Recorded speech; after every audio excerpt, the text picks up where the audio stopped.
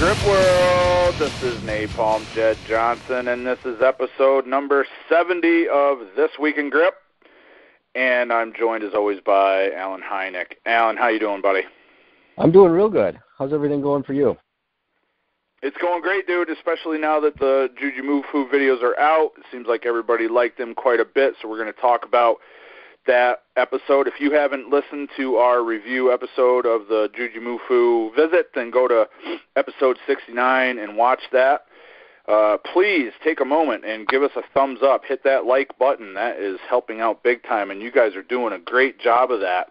We had 85 likes on episode 69. I think that is probably a high number, all-time high number, if not very, very close, and that's even including some of the ones that have been around for over a year. Speaking of all of the This Week in Grip episodes that have been around for over, almost 2 years now, we've been doing this, Alan. Today I actually created a playlist way back around episode 13, and I have never updated it again. But after watching some stuff about, creating a better YouTube experience for viewers, I thought, one of the things they suggested was keeping an updated playlist of related series of videos. So I went back and did that today, and I put all of the This Week in Grip videos into the playlist. Now, the way that you rearrange them is really not that fun. So you go through and you add 50 videos, and the next thing you know, you have 50 that are all in reverse order. So it's kind of a pain in the ass to be able to drag number 16 all the way up to the top. You can't just do it. You have to keep dropping it and then pick it back up and drop it again and all that stuff. So it's going to take me a little while, but very soon that playlist is going to be updated, and then I will put that into the description box of all the This Week in Grip videos that come out going forward, and then I hope to be able to go back and put them into the description box of the episodes in the past. So working hard for you guys. I want to make it as great of an experience as possible, and I know that there's a lot of people that have come to the channel over the last couple weeks, especially over the last few days, thanks to Jujimufu and Tom Boyden putting up the videos. So welcome aboard, everybody, and if you haven't yet, make sure to subscribe so that you get a notification for all the upcoming episodes of This Week in Grip. So what we're going to do right now is just do a quick follow-up, because when we recorded the show last week, Alan had not yet seen the Jujimufu videos. They had not actually been publicized. I was just giving my reflections on the experience. So we're going to go over that with Alan, and then also we're going to do something that we haven't done yet, but we've been talking about doing it for a better part of a year. And what we're going to do every so often is we're going to do an introspective on certain grip challenge items and tools that are out there, and we're going to start things off with the Inch Dumbbell. We're really going to explore what the Inch Dumbbell is, where it came from, its history, and what things are going on with it now, current day. So that's what we're looking at in episode 70. So please be sure to hit the like button. Actually, we put a lot of work into this episode.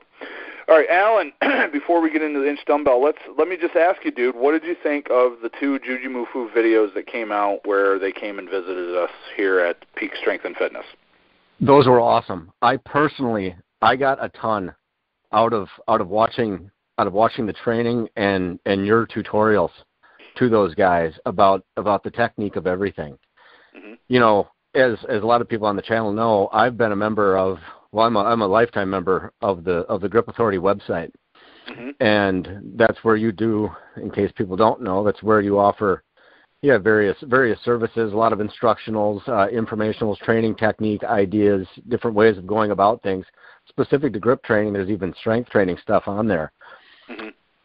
This particular one with Jujimufu and Tom was different in that there were multiple camera angles.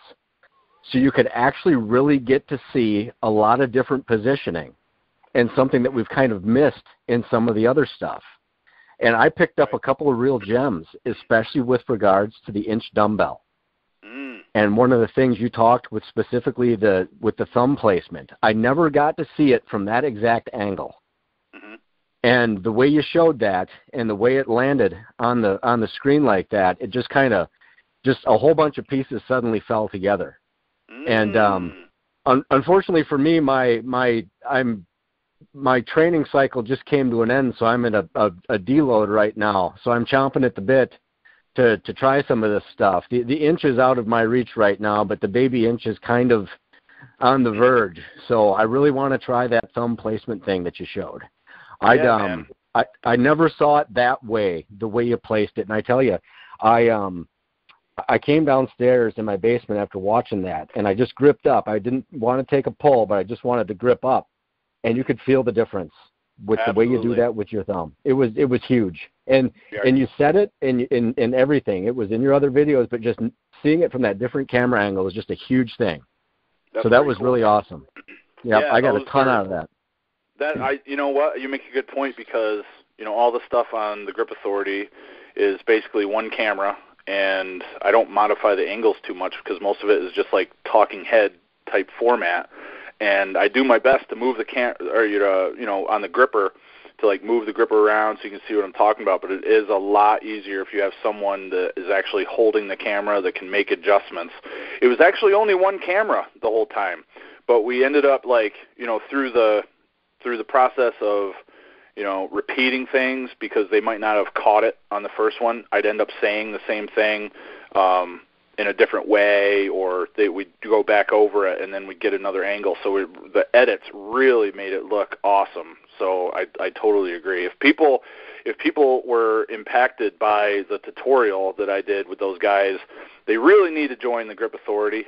Like, I've said it for years, but I do that kind of stuff all the time on the Grip Authority, like break down techniques for grippers, bending, different feats, things like that. And there's stuff that I see people doing all the time when they put up videos that is really holding themselves back from getting those feats. So the one thing that you said about the Inch Dumbbell, that's great, dude. I know that you've been training hard on challenge bells for like over 2 years at least. So I hope it has a big impact for you when you get back to full-on training phase after King Kong. Yeah, I'm looking forward to. I'm really looking forward to playing with that. So yeah. But all of that, all of the instructionals that you did, the way you came across in that video was exactly how you've come across in all of your personal instruction. You've shot videos for me for block weightlifting and other things, and you do all those coaching points things for various members, for your coaching clients, for the guys on TGA. And your presentation was the same. Like what we saw on that video, even though it was going to go out to a much wider audience, it was the same. You know, your level of professional, you just very consistent. You know, the same from one spot to the other. So yeah, there was very genuine.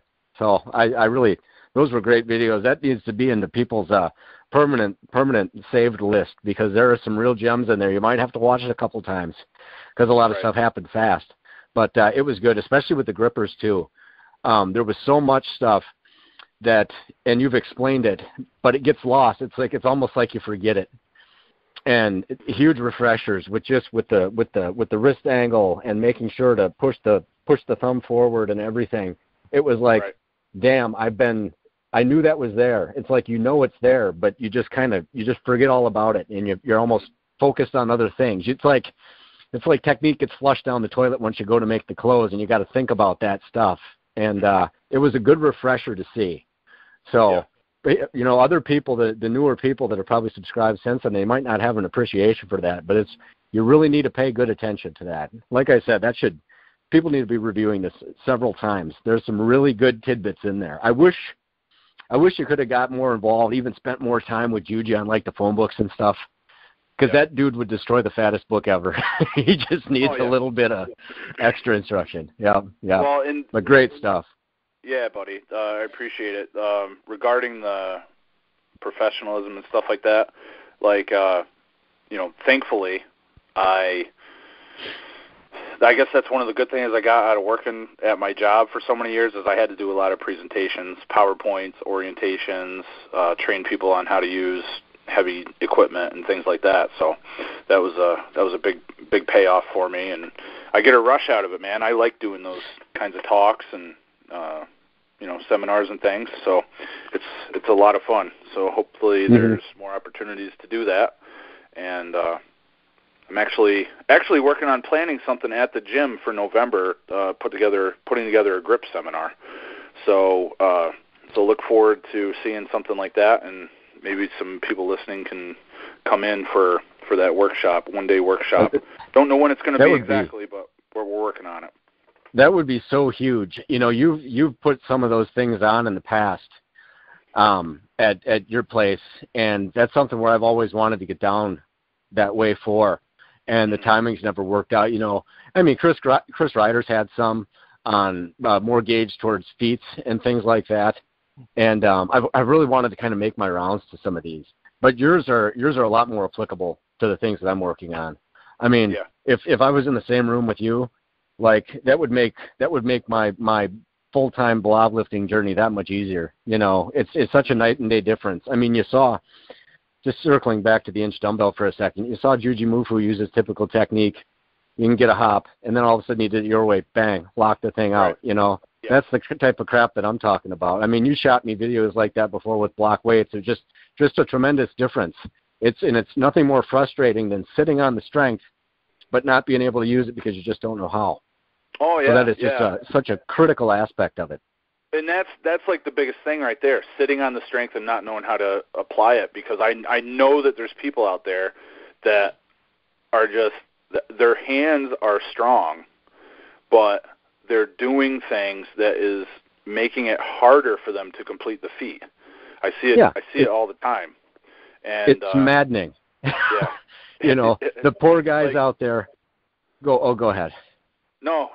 Just, go ahead. I was thinking, like people out there that they could hub a 45-pound plate with 15 pounds added, and they just don't know how to position their fingers, and they're struggling with it, or they don't know how to chalk their hands right, or it doesn't dawn on them that their thumb position changes a little bit. So even though they've chalked up, once they go to grab something, all of a sudden it's bare skin on metal, and they've just lost. It's just that those things, you just don't even think of them, and you just sit there in frustration and kicking your feet on the ground.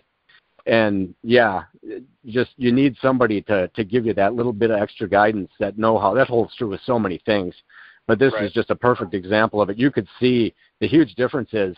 You look at any of Juji Mufu's videos from the past and look at what he did in just a brief amount of time. That's huge. You go from never shutting a 3 to shutting a 3. Holy crap. I mean, that's a game changer for a lot of people, and major stuff. And there's something to be said about being able to work with someone in person. So I gave a Silver Bullet DVD to Juji Mufu in Philadelphia. I don't know if he ever looked at it. I have no idea. But there's, all the information that I shared with him. I'm pretty sure everything that I showed those guys is in that Silver Bullet DVD. But watching it on a TV screen versus being right next to the dude that can show you and actually move the gripper for you and make the adjustments and stuff like that, it's night and day. There's no comparison there. It's such a bigger impact being able to work directly with somebody.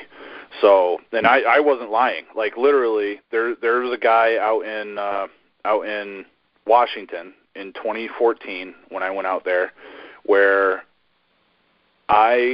he could not close a number 1. And by the time I was done working with him in just 5 or 10 minutes, he had smashed a 2.5. So that it just goes to show there's people sitting around there with strength that they're not able to use.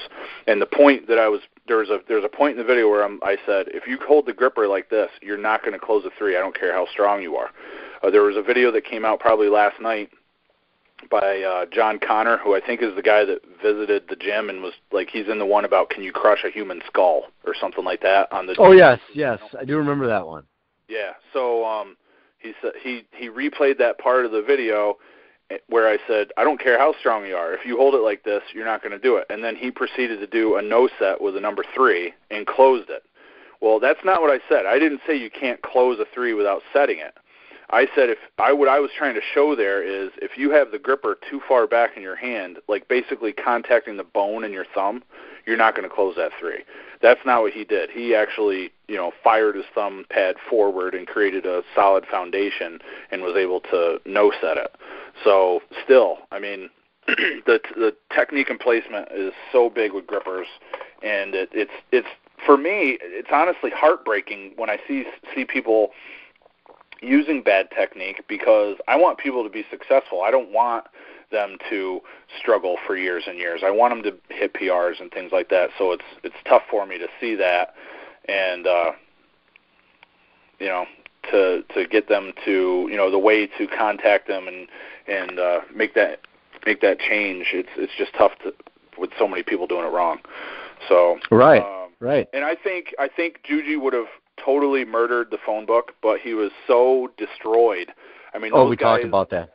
Yeah, he was so destroyed. Like they were in either Philadelphia or New York that morning and did a video or did an appearance or something for 6 hours, and then they drove for 3.5 or 4 hours to get to my place. They got there at 7:15. So now they've been up for 8 to 10 hours. They've been doing traveling multiple days in a row. And we really packed everything into about 3.5 hours. So it was, and he probably already had a gigantic endorphin dump from lifting the inch and closing the 3. So well, yeah. to be able to put everything back together in order to rip a phone book in that short a span of time, it was after everything else that he had done that day and the few days before that, he was just totally wiped out. And I even say that in the video. You guys are totally burnt or wiped or something like that. And he was close, man. If he would have just pulled on it when I basically said go, I don't know what I said. I might have said right there. If he would have pulled on it, he would have broken the book. But instead, he got the line of compromise. I said, yeah, it's right there. And then he would relax and pull, and when he relaxed, he would spoil the book. Yeah. No, he had two left hands at that point. He just, his coordination was gone. Yeah. He wouldn't have been doing a whole lot, barely opening a door at that point, really. It was just, you could see it. Yeah. But Christ,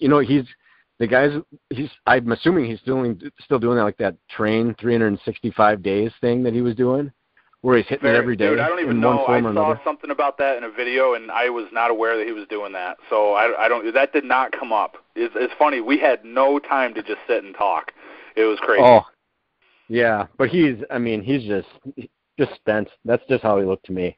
Sure. Yeah. Needs to eat a ton of food and crash for just a day and a half, Yeah.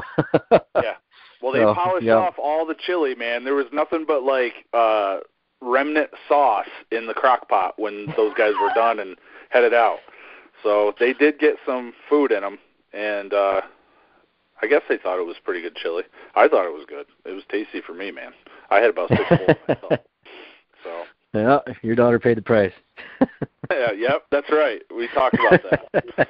And she's done nothing but talk about chili ever since. So. Yeah. Well, cool. So it was such a great experience, man. If anybody has any questions about it, just leave a comment in the comment section of this video, and we can go over that.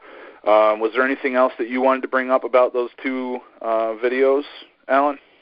I wanted to mention one thing. You were talking about that John Connor making that reference to, after your statement, he went and closed that gripper. Yeah. And, if you envision your hand having it flat in front of you and just closing the very tips of your fingers and feeling how strong that is, and then trying to bring the tips of your fingers to your thumb pad and feeling how really weak that is. Mm-hmm. That's what, in my mind, more or less your statement was, is that you've got all your horsepower up front, but you don't have it at the tail end. That's why you need to have the back handle of that grip or the dog leg up as far as you can for getting the proper leverage. Otherwise you're just disadvantaged. It's just a completely different thing. So I guess that's how I viewed it anyway. Oh, so. Absolutely, no doubt about it. And I don't know. You get people commenting online and stuff like that and saying stuff, and I saw that this morning, and I initially kind of reacted well, that's not. I wasn't saying no one will close it with a no set. That's not at all what I was saying. We didn't have time to cover no sets and table no set and credit card set. We touched on it, but we didn't go into much detail. So those are completely different techniques that you need to master. So, right. yeah, Alan. So, yeah, and I appreciate all the praise about TGA. I've definitely worked hard on that over the years, so hopefully people will jump on there and take advantage of it. Let's go ahead and cover Inch Dumbbell, Alan. All right. We've both done some pre-work on this, and basically the reason I want to do this is there's a lot of information out there about the Inch Dumbbell. Obviously, you can find it. I've got a DVD on how to train to lift the Inch Dumbbell myself. I don't know of any other resources like that out there, but even as recently as one of the Brian Shaw videos, he actually put out some information that I'm not sure if he's unaware or if he said something wrong or if you take it a different way. You can kind of listen to what he said at one point, and it sounds like he says there's only like 10 to 15 people that can lift the Inch Dumbbell in the world, and that's not the case. So, and I've been asked that since that video came out. So I just wanted to try to put out as much information as possible about the Inch Dumbbell in the time we have remaining for this video. Alan, why don't you start off with some of the basics about the Inch Dumbbell and, size, dimensions, things along those lines. Okay, all right. Well, luckily, this is something I had never got to do, but I happen to have David Horn's Gripopedia, his Encyclopedia of Grip, right in front of me, and I am looking at the Inch Dumbbell's original section of the book. Mm-hmm. And there are some specific dimensions in here, and he gives credit of these dimensions to Joe Roark, and these were noted from May 27th of 2001.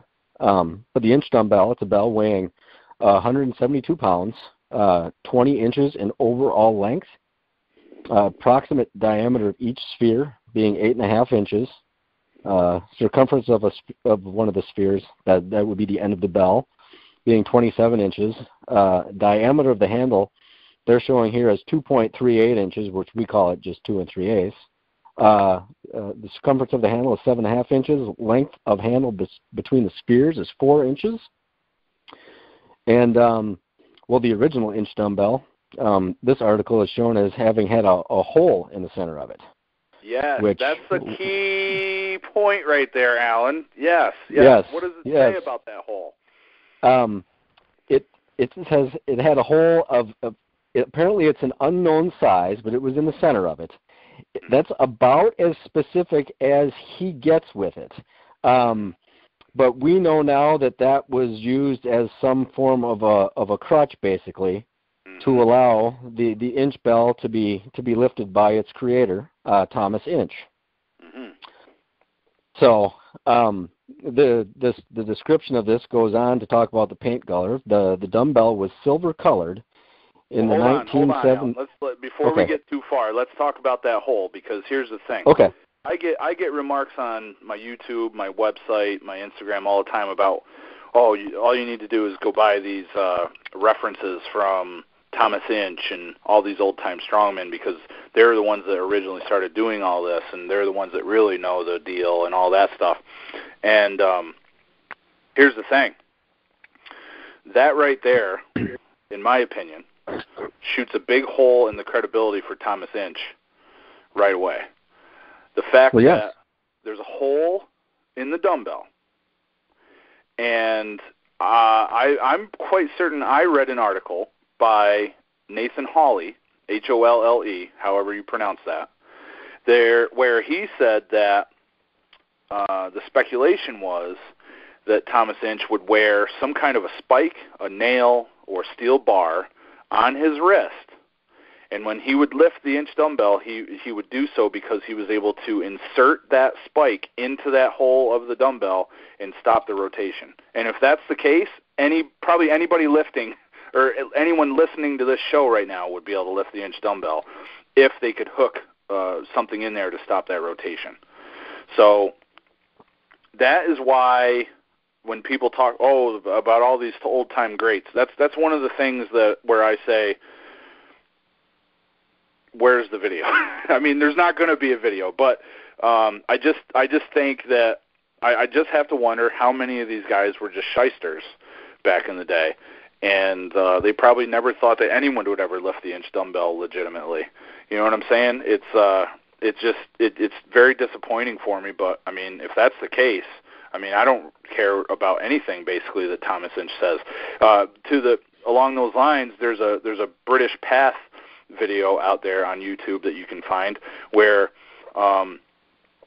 it literally looks like a WWE performance going on, because Thomas Inch has this has this dumbbell that's not even close to what we know now as the Thomas Inch dumbbell. It's some other kind of dumbbell.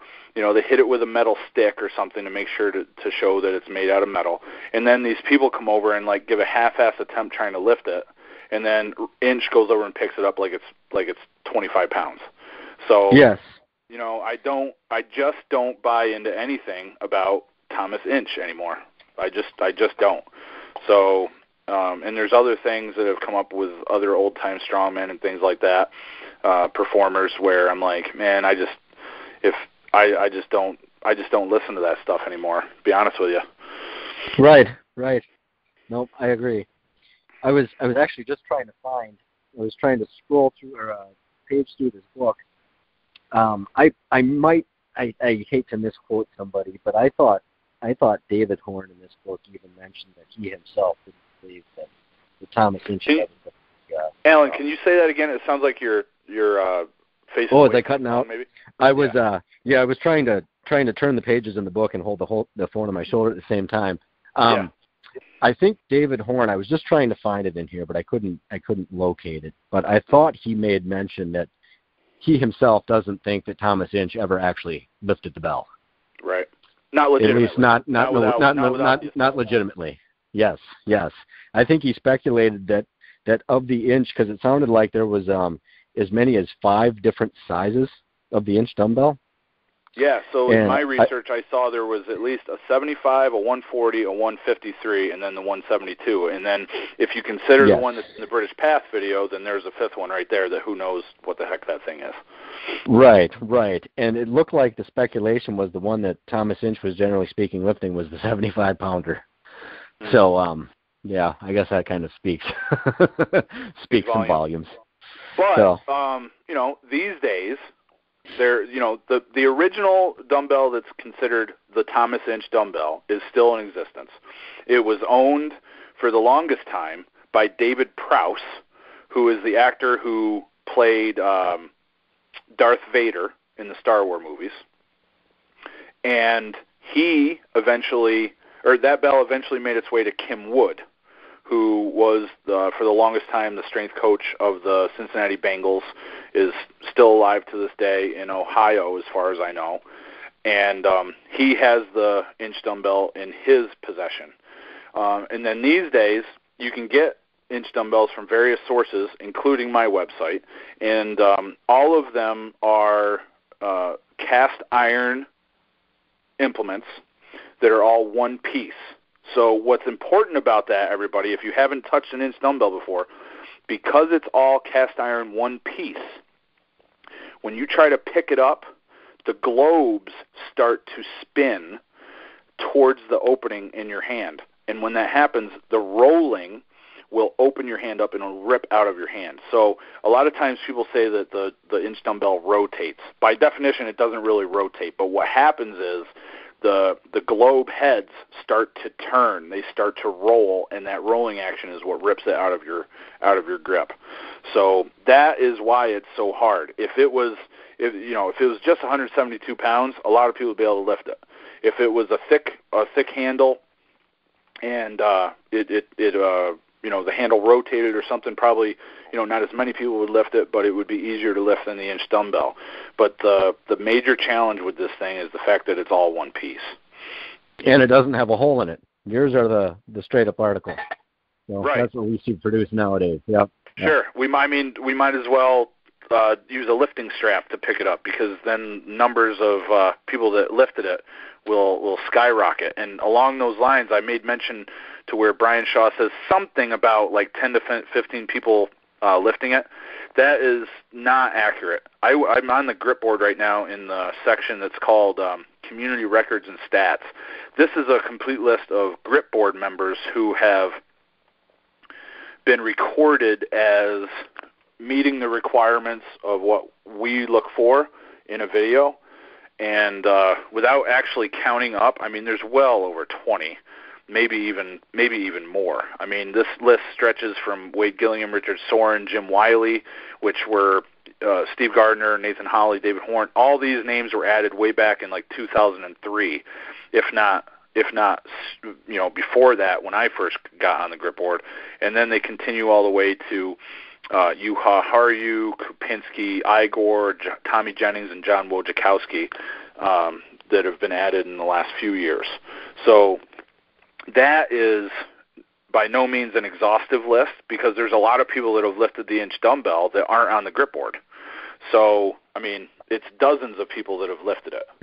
Now, if you want to consider the number of people who have lifted two at the same time, yeah, now the 10 to 15 number is much more accurate, because actually the people that are listed for doing the double-inch farmer's walk are Jeff Bissonette, Joel Sward, Andrew Derniat, Adam Glass, Juha Harju. I don't know why I'm not on there. I guess I never submitted a video, or my name might have gotten cut off. I'm not sure. But,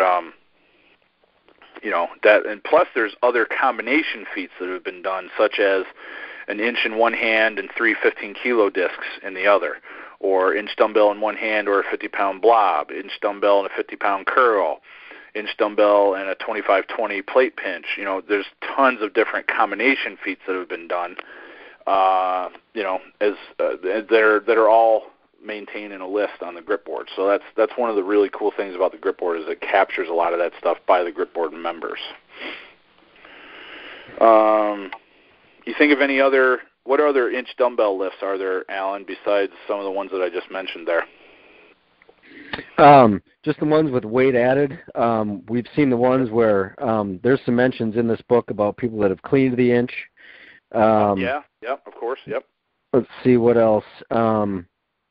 I guess those are kind of the main ones. Otherwise, we see people demonstrating just sheer control over the inch bell by placing things on the globes to demonstrate that they're not even getting the slightest rotation, just showing just a true domination of the weights. Typically, we see that done with cans or cups or something like that. Right. And then, like you said, combination feeds, double inch lifts or lifts, inch lift with a plate, or a plate pinching, blob lifting, things like that. So, yeah, the number of feats are just endless, practically. Yeah. Oh. Yeah. In fact, I just got a comment on one of my videos today. There ain't no way I'll find it. It was something like, how do the old-time strongmen of yesterday compared with those of today? And I didn't answer, but I'm almost in a way, they're we've surpassed a lot of the things that have taken place in the past regarding at least the inch dumbbell. Now, if you consider some of the numbers that Gerner with his 800-pound one-arm deadlift or something like that, and then Louis Cyr 500-pound dumbbell. I don't even know the exact numbers, but I can't even get my mind around some of those things, and that brings question into my mind about whether or not those were legitimate back in the day. Because right. A guy like Joe Roark can find resources where one dude says this happened, and then another dude says that something slightly different happened, and then another dude says it was 500 pounds, another dude says it was 550. So there isn't even consistent reporting going on of the numbers from people that were standing right there and watching things go on. So it just makes it really, really hard.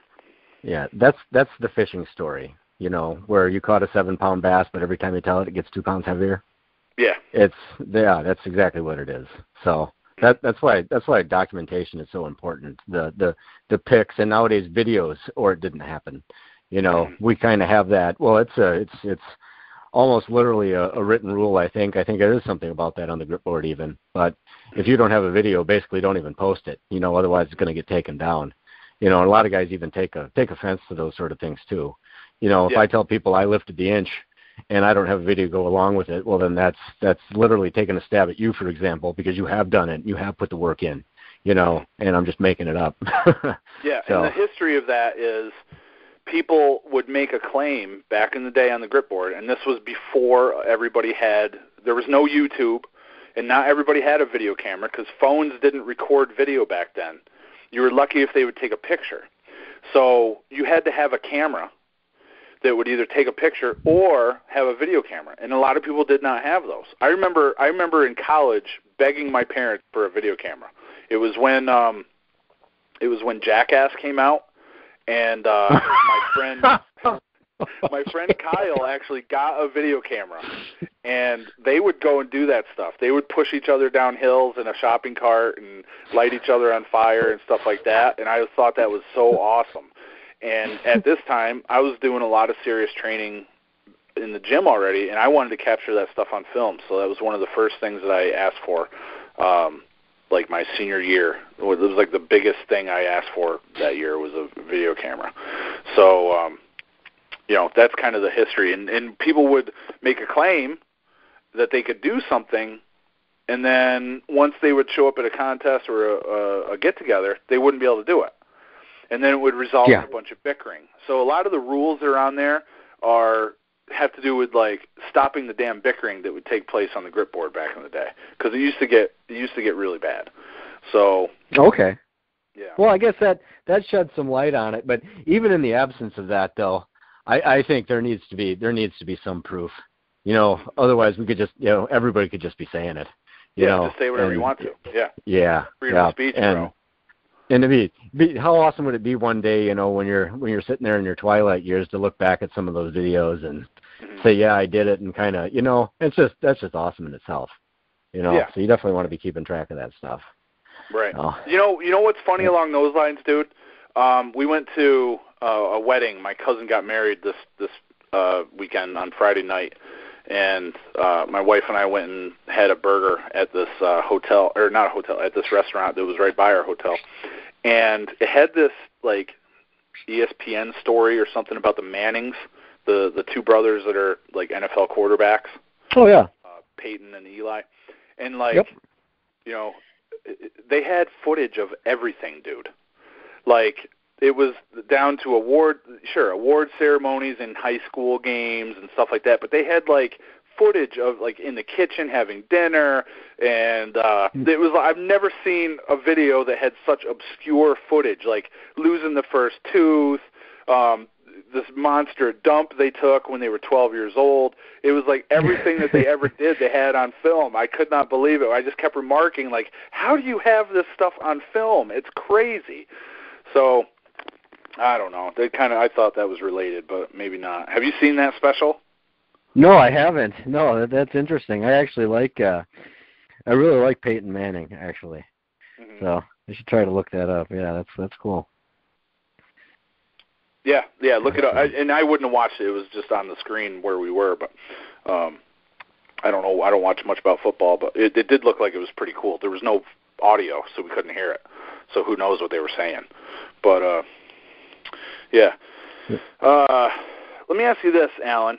I was trying to remember how many people have actually cleaned the Inch. Whether or not they've put it overhead or not, I wasn't too worried about it. But I could think of Mark Henry, Lane Snook, and Ryan Green. That's all I could think of. Do you know of anybody else that have actually legitimately cleaned it? And I have an asterisk by Rich Williams only because inadvertently it actually touched his thigh on the way up. So I remember Richard Soren saying by definition it wouldn't count. It would be qualified as a continental. Do you remember any other ones besides Henry, Snook, and Green that have done the... Did Mike Burke not clean the Inch? See, I don't remember him actually doing a one-arm clean and actually catch it. I remember him doing like a double clean attempt, and he came really close. It was like the most monstrous power curl that you've ever seen in your life, taken with 2 dumbbells from the floor. But he didn't like recover and stand there and show control or anything. He just kind of dropped them. Yeah, I'm looking at it right now, and in David Horn's article it says Mike Burke nearly cleaned a pair of Inch replicas to his shoulders. He just couldn't fix them at the top. But It was an incredible effort. And then he also makes mention of Rich Williams. This was on June 25th, 2011. and it says, Rich Williams cleaned and push-pressed the dumbbell to arm's length. Upon reviewing the video, Richard Soren stated it was found that a thigh brush occurred during the clean. Mm-hmm. So that does sound like that it had taken something from that a little bit. Yeah. So otherwise, did you mention a guy that I have in his book? He's showing, it looks like there's Mark Henry, Lane Snook, Ryan Green. Did you mention that one? Yeah, I mentioned Ryan Green, and I remember that one distinctly because he was like a Canadian strongman that came out of nowhere, and not only did he clean the inch, but he pressed it. And I'm not talking about a push press. I'm talking about a strict press. There was a little lean involved, but there was absolutely no push whatsoever from his lower body. It was insane, absolutely insane. Okay. And otherwise, Bill Kazmaier is given some credit, but it sounded like he used his knee to kind of get the clean sort of kicked underway. So yeah, it looks like that's pretty well covered what you had there. Yeah, I couldn't think of anybody else, so I guess that's an exhaustive list right now. And if anybody wants more information on Inch Dumbbell, Joe Roark actually has a really nice article series called Inch 101 on bodybuilding.com. So that's where I grabbed some of my information this morning, and I think Joe does a really good job with his documentation. He runs ironhistory.com as well, which is kind of a sister site to the Grip Board. So, yeah. Well, I have one thing, I guess, to add about the inch here. We always talk about training methods for it and things like that, and different metrics. A lot of people have different ideas of what an equivalent lift would be. X amount on a rolling thunder, which is iron minus 2 3/8 inch handle, or a certain amount on a 2.5 inch crusher. Things like that, even one-hand axle deadlifts, or even a wrist wrench replica, for example. Also, we'll see people quoting numbers that go along with that. Yeah. And those are more or less guidelines, because we see people pulling these numbers all the time and never actually lifting the inch dumbbell. These are seriously strong guys. They just haven't quite got to the level of the inch, and that just goes to show that to lift the inch, you really need to have the inch dumbbell or have access to one to give you that training, because there is literally nothing like having that in your hand. I've not lifted the inch, but I've done things with like side saddles with it, deloads, things like that. You got to have it. It's just that simple. There's just nothing that replicates the feel of the bell. Things can come close, but if you don't have it, you're just a completely different thing. Right, and it really helps to know how to put your thumb on there. Oh, absolutely. Oh, man, I tell you, I'm looking at my bell right now, and there's not even chalk on that part of it where that should be. Right. So that's a little embarrassing. I'm kind of pissed at myself right now. I wish I, and in our private conversations, you probably told me this before. It's just the way some things come across on the phone, and like I said, different angles. You just don't know. You need that tutorial. It's like you need somebody to tell you how to tie a fishing knot for the first time. This is no different. Sure. Yep. So, I can't wait though. It'll be probably Wednesday. I might cut it'll sort of be an official week from the start of my grip deload. I was going to push it so it more or less correlated with my body, but your Juji Moo Food collab kind of screwed that up for me. So. Yeah, you brought up a good point, like the comparisons between the implements and stuff, and everybody's different. For instance, I just did a video on this, and I made mention of like 200 to 205 might be a good number on the new style Rolling Thunder. But even back in the day, I was able to lift the inch, and I could only do 180 pounds on the old Rolling Thunder, which is easier than the current model. So there's really you can't assign a number to it because it just doesn't work that way. There's guidelines, no, there's areas, you want to try to be in this area, but obviously the stronger you get, the better. And there's still no guarantee, because, a person on a wrist wrench might be able to do 120 pounds because their wrist is so stinking strong. But even if you have a super strong wrist and you have tiny hands, you still may not be a match for the action of the bell. So it goes back to what you said, where having the experience on the dumbbell is going to make a big difference. Yeah, it's not apples to apples at all. It's really not, and we see the same thing. Even using different implements, you'll have guys, shutting, credit card setting, a 3.5 that aren't lifting the inch, and pulling things like the blob, and then vice versa, it goes the other way. So there's just no guarantee. It's such that specificity that we're always talking about. You got to have the very thing that you want to be messing with.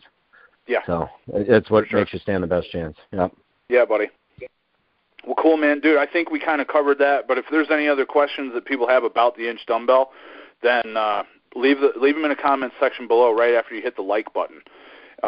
If anybody wants that Inch Dumbbell DVD, I'll put it in the description box along with the link to the This Week in Grip playlist as well. But unless there's anything else to cover, Alan, why don't you take the show away, brother? All right. Well, that is episode 70 of This Week in Grip, Juji Mufu video rehash. Hope everybody liked it. Make sure you like, share, and subscribe. Comment down below. And we'll be back next time with episode 71. We'll see you then.